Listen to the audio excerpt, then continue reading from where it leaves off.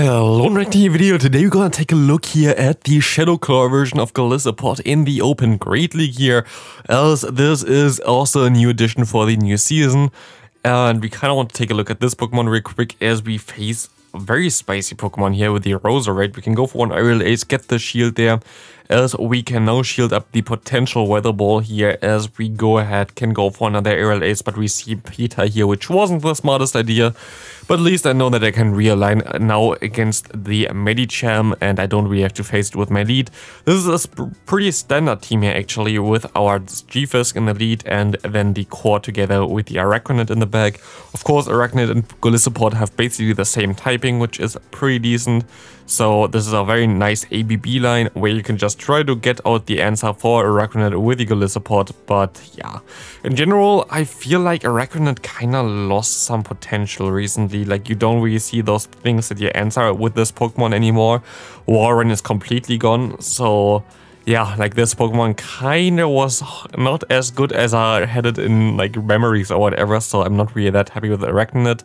And also the Golisopod, it still needs a good charge move, like it still only has Aerial Ace, Aqua Jet and also the Accessor, so it's sometimes a little bit of a problem to deal with stuff.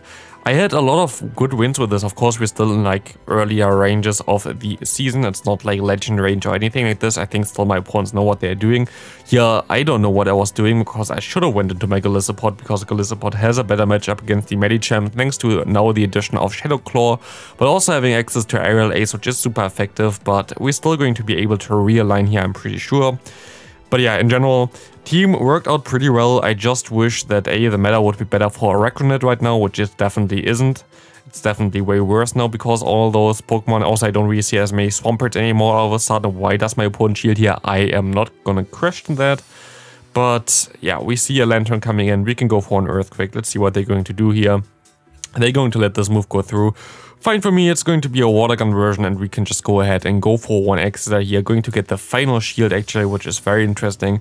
And we're gonna let this, a Thunderbolt I think? Yeah, Thunderbolt, going to let this go through here. We're going to go down here, which is fine because we can farm this thing down. We have a shield advantage and we can just go ahead, go for 3 Rock Slides against this Altaria. We shield up the Moonblast, which was very good that we shield up the first one then. And I don't think 2 Rock Slides are enough, but 3 Rock Slides definitely should be enough, so there should be a pretty decent win here. As we see that, yeah, exactly. We actually maybe can farm down though, even. That would be funny. Can we farm down? Matcha down a Flying type, that would be hilarious, and we can. Good to get that to my opponent, but yeah. Golisopod, say so. It's definitely better to have Shadow Claw on this Pokemon. It's definitely a good adjustment, but just needs one more good charge move. Like, it just needs like this one hard-hitting water type move that it can learn. I don't know if it can learn Surf or anything like this. And if it just learns this one hard-hitting water type move, it would have been very, very good. But right now it just misses this extra move to be very decent or like in general playable, because Aerial Ace is horrible and Accessor is also horrible, so you have like 2 moves that are pretty damn bad. Accessor is at least still usable because you have Stab on it, but yeah, Bug typing in general as an offensive move is usually not very good, and if you just had a good water type move you would have been so much better off. But like this, it's a little bit tricky at least. As we see here, we can shield up this potential foul play. It is a foul play here, as we can go for one Aerial Ace, but they go back into their Nidoqueen. Again, if we had a water type move, imagine this.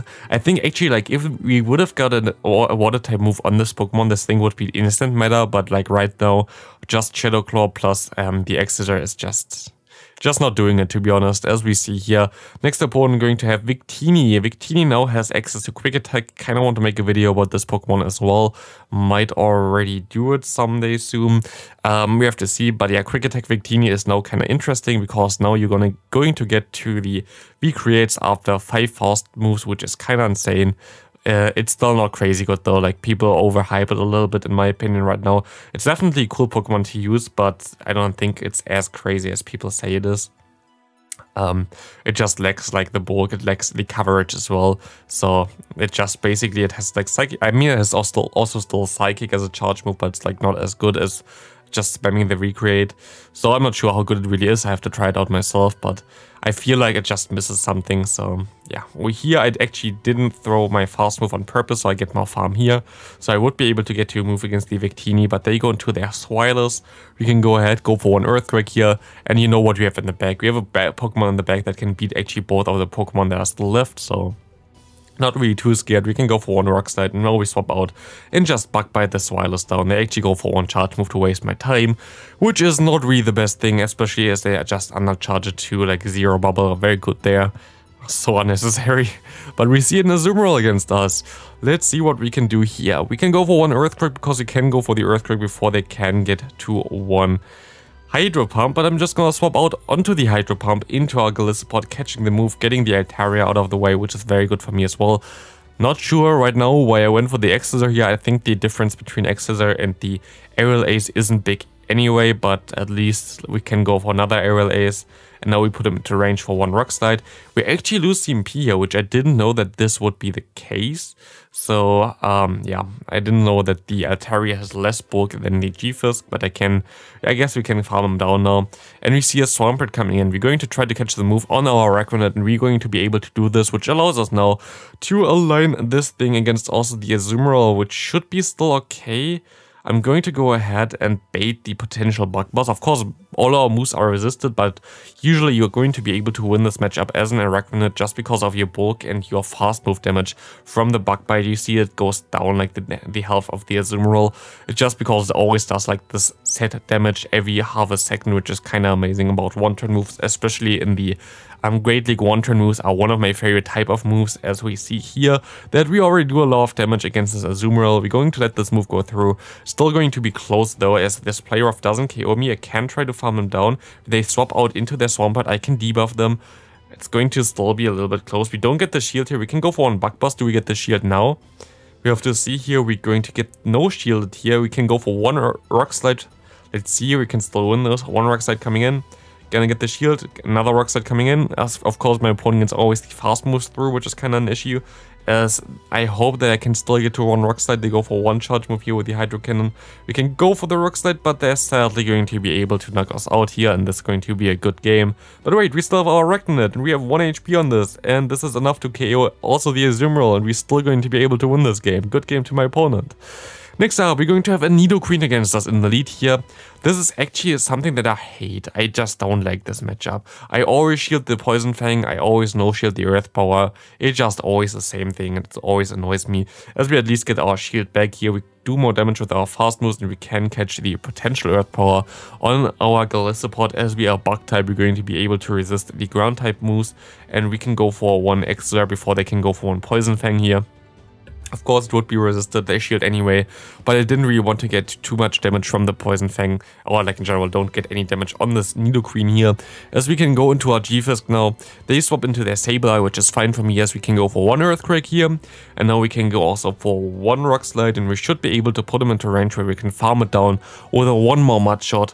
This is exactly what's going to happen now, and we can just hopefully go for a charge move against the Nidoqueen, as they throw already. I think this was too early, and it was too early. This was just a Poison Fang, and they decide to surrender here. As we see the next opponent having Altaria in the lead. Very good lead for us. They have to swap out into the Lantern, which is a Spark version, which is not good for my backline. Very interesting here in general. Again, it might be the team that I also showcased before. Run Water Gun on this. Like, if you want to run the Lantern as a safe swap, especially with Altaria in the lead, you should definitely try to go for Water Gun instead of the Spark. I know you generate energy faster, but you also just don't have the pressure against stuff like G-Fisk with it. So here we just destroy this thing, and now they're going to surrender again, because I think they had a right GC on the back and they didn't know how to play this team that I wanted to showcase. So we see the next opponent having a Stunfisk against us as well. We go for the Rock Slide, but of course the game just decides to lag completely. I'm not sure how much energy my opponent has now. I'm not sure how much energy I have now. I go for a Rock Slide. They shield up as well. I can go for another Rock Slide here. And I'm pretty sure that my opponent had less energy from the leg, so they thought, oh, this is only a Rock Slide, while I got more, and they just didn't see it. Because now they go for one move, which is also a Rock Slide, and it's all kind of awkward, because We're all just throwing rock slides at each other, even though it's all double resisted, which is hilarious. We get the final shield as well, and we're also going to be able to catch the move here on our Golisopod, which is going to be the Earthquake now resisted again, as we can now get basically KO'd usually from this Pokemon, but they catch the move on the Ninetales, which is kind of annoying for us, as we have to go for an aerial ace here. This doesn't look too good in general as a matchup now, as we have only one game plan, and this is to go into the Araquanid now. And I'm going to try to put this thing so low that I get basically into range where I can farm him down with my Stunfisk, because I kind of need a lot of energy on my Stunfisk here to get to an Earthquake, and I'm going to be able to get there.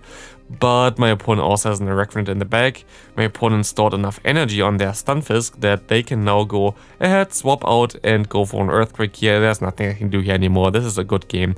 I try to see how much damage I can still do with one Bubble Beam here, but before they can go for one Rock Slide, it is still not enough, and we just decide to surrender here as we cannot KO this Pokemon.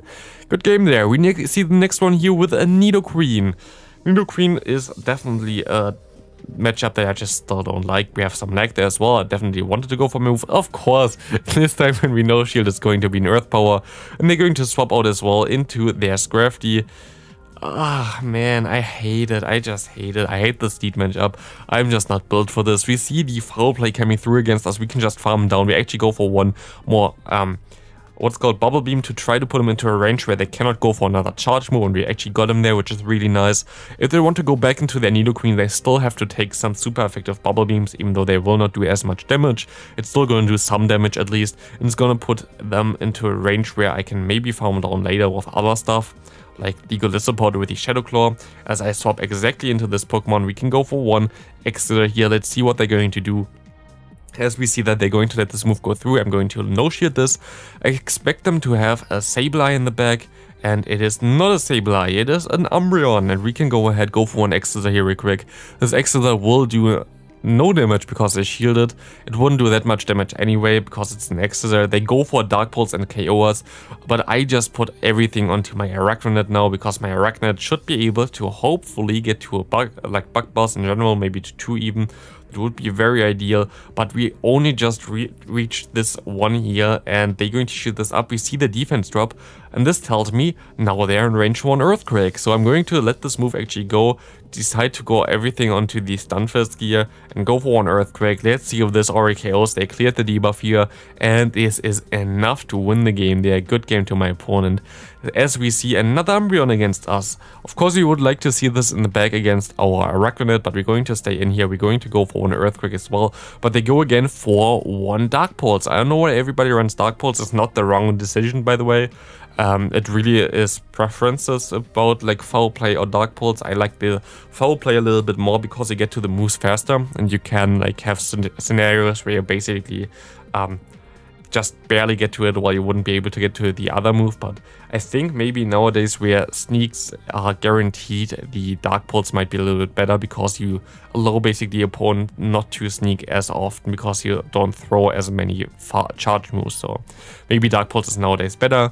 We can realign here. They go back into their Umbreon, and we can go ahead, go for one more Exeter, trying to get another shield here maybe, as we can get some nice damage on this Pokemon. We can go for another one, but they go into their Galarian Weezing, which we can counter back with our G-Fisk. We have a lot of energy stored here. We can go for an Earthquake. Do they want to shield this move up? Do they not want to shield this move up? They want to shield, which is fine for me. It really looks hilarious how this Weezing is basically doing its moves. By the way, we see an overheat coming through, as we can go for one Earthquake here. This Earthquake will be able to KO this Weezing, and there's not a lot that the opponent can do here anymore, as we still have our Araquanid in the back. They can go for Dark Pulse if they want to. I don't really mind it too much. We can just go into our Araquanid later on, and we should be able to do some, just some nice damage with our fast moves. My opponent just decides to surrender, and that's going to be it for this game. As we go into the final one, this is going to be a tricky one, as we see a normal Ninetales here in the lead. Normal Ninetales is a little bit tricky to deal with because we have basically nothing for this Pokemon, so yeah, we can take one Weather Ball here, at least on our Golisopod, as we can now see a Sableye coming in. We can go for one Exeter. We can go for another Exeter, hopefully. Yep. And we're gonna put him into a range now after this hits, where we can actually farm him down at the same time as they farm me down. They don't want to throw a charge move here, fine for me. I have to go into my G-Fisk, and I have to try to go for Rock Slides against this Ninetales here. Let's see what they have in the back afterwards. Going to be very interesting if we can still win this game. We have to shield this move up here. They go for the Weather Ball. We can just barely get to our Rock Slide because we can shield this next Weather Ball as well. Now it's basically just directed against whatever is in the bag. Same energy, same health. Can we win it in the Zero Shields? It's a Frostless, and Frostless resist our fast move of the Bug Bite. It resists our Bug Buzz. This is a game over because they can just go for 2 Shadow Balls, and this is going to be it for the game. Yeah, look at this. We don't do any damage at all, and this will not be enough to actually do enough damage against this Frostless, sadly. So that's going to be it for the video. Thanks for watching. We can still go for a Bug Buzz here, as we see the defense drop here, and we can farm and down, win the game, and that's going to be it for the video. Thanks for watching. See you next video. Have a great rest of your day. Bye.